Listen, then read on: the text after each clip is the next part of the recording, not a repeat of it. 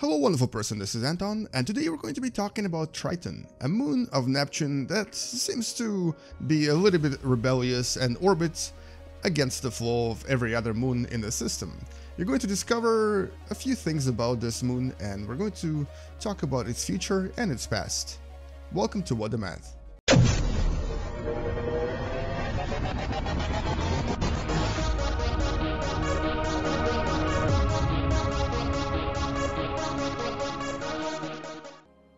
So this is actually the largest natural satellite of Neptune that's been around here for a few billion years, and it was officially discovered back in 1846 by an astronomer, William Lassell. Now, it's actually the only large moon in our solar system that orbits, as you'll see in a second, in the opposite direction of everything else. So in Neptune system, everything, including the Neptune itself, moves this way. Triton, on the other hand, moves the other way.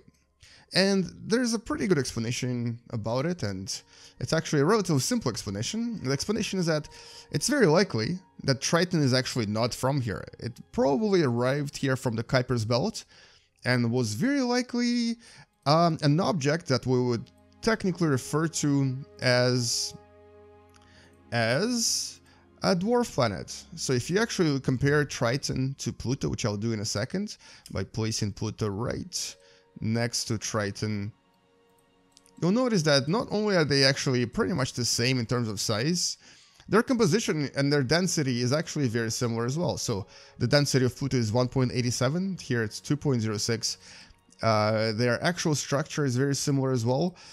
And for the most part, Pluto and Triton are actually kind of twins. Well, not twins, but they're very, very similar. They have a lot of ice, water ice, up to about 30% of their entire structure is actually water ice. They have a relatively large core, and they also have quite a lot of nitrogen on the surface, and their coloration, even though it doesn't look like that in this game, is actually similar too. Triton also has these brown spots that are actually formed by something known as tholins, which are essentially different methane molecules that were converted into these brown molecules by the effects of the sun. So basically, Triton is an outsider. It came into the system from the Kuiper's belt and was captured by Neptune. But the interesting story about it is that we don't really exactly know how it was captured.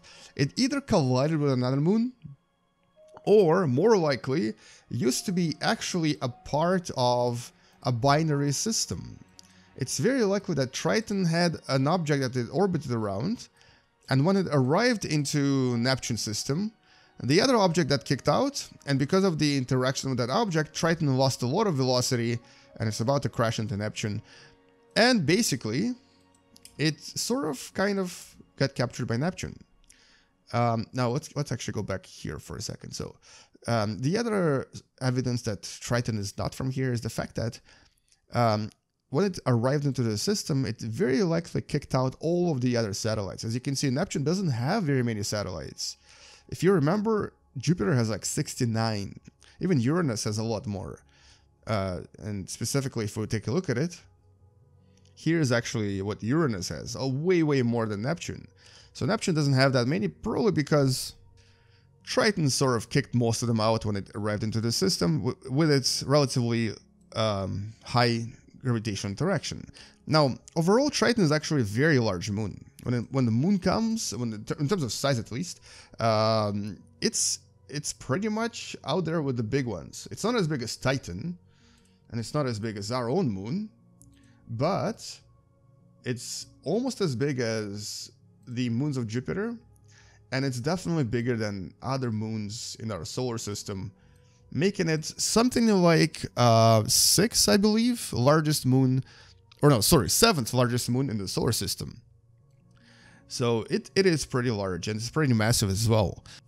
Its radius is about 1,300 kilometers, which is actually very large, and its mass is 2 × 10 to the power of 22 kilograms, which by itself is quite impressive, because if I actually compare it to our own moon, which is a large moon too, if we place our own moon here, you'll notice that its mass is only about 3 times less than our own moon, and its size is only maybe a little bit smaller by about 400 kilometers in radius.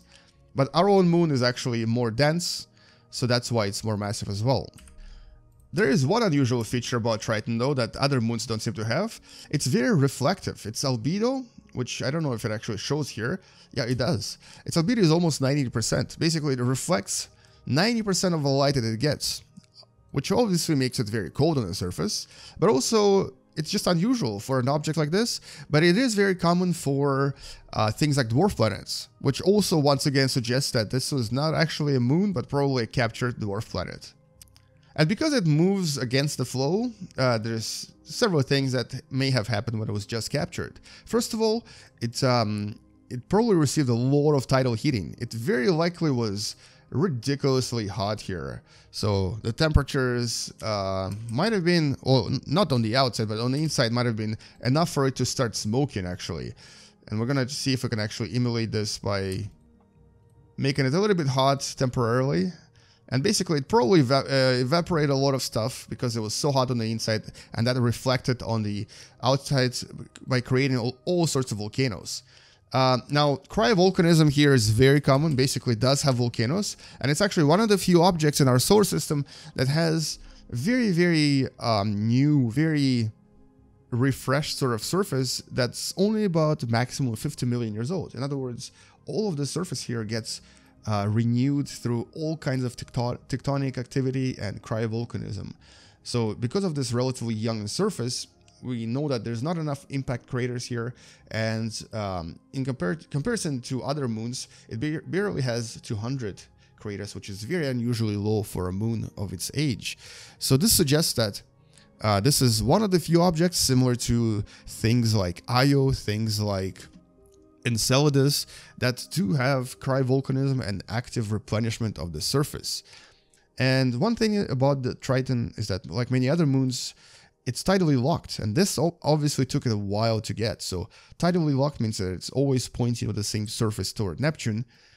But because it's tidally locked and because it's moving against the flow, it's actually slowly approaching Neptune.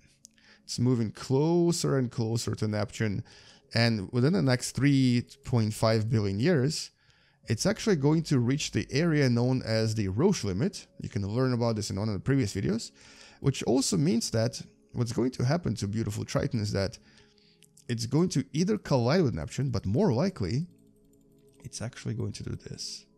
Going to emulate this by moving it closer and closer and closer. So this is like almost 4 billion years in the future, and there we go. It's going to fall apart. It's going to actually create a very large ring around Neptune, very similar to the ring around Saturn, and probably even bigger than that.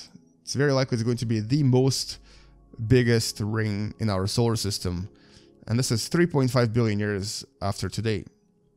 Now, it's not going to be very big in this case because our Neptune or our Triton is falling apart a little bit too fast, but it is going to be a very, very massive ring that will probably look something like this.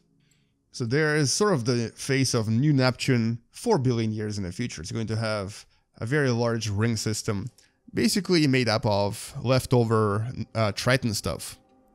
Now, there's a few other things we've actually discovered about Triton, and that's despite the fact that we've only visited this system once. Only Voyager 2 got to actually take pictures of Triton, and since then we haven't really been back to Neptune system, and we've only observed it with telescopes like Hubble. But that's just not enough for us to learn about it. So we know that this system also has, not system, but this moon actually has a little bit of atmosphere. Not a lot, but just a little bit. And the atmosphere is composed of nitrogen, very similar to the atmosphere of Pluto. And it's about 1/70,000th the pressure of Earth atmosphere. So basically here, it's not really, you wouldn't even call it atmosphere, but it is there, so we have to call it atmosphere. And it's made up of nitrogen that usually is present on the surface, but it sublimates and it's created by various volcanoes. So it's released into the outer surface here and then creates a kind of a thin layer around the moon. And once in a while, it actually does increase in pressure because sometimes Triton points with its poles directly toward the sun. And when that happens, it gets seasons. And during those seasons, volcanoes are more active and produce even more nitrogen. And it actually gets to point with both poles toward the sun. So there's actually quite a lot of extreme seasonal changes here. And they occur depending on where Triton is in its orbit around Neptune. So the seasonal changes on this moon are actually quite dramatic. And one of the last things I wanted to talk about is that there's actually quite a lot of unusual surface features on Triton, and a lot of them we still can't really explain. For example, there is actually something called cantaloupe terrain, which kind of looks like basically a melon's surface, and it's mostly dirty water ice that seems to only exist on Triton. And we don't really know how it was formed, but we think it's probably because of some sort of a density variation underneath it. But we haven't seen it anywhere else in our solar system. So Triton does have quite a lot of mysteries for us to discover. But the most important thing about Triton is that, well, it is actually a very good way for us to study not only how various dwarf planets interact with various gas giants, but also to study those dwarf planets and try to understand their composition. Because Triton was probably born in Kuiper's Belt, far, far away from the sun, and it probably has water that was later brought to our old planet Earth. So the water on Triton is very similar to water on Earth. And this kind of might give us an idea where water came from and how it actually formed on our planet, because we still don't really know what and how brought water to Earth. Anyway, so this is Triton. Let's finish this video by making a beautiful explosion out of it. But first, let's explode Neptune and see what happens when its explosion arrives to Triton. Thank you so much for watching. I'll see you guys tomorrow. Come back tomorrow to learn something else. Share this video with someone who enjoys watching space videos. And space out. And as always, bye-bye.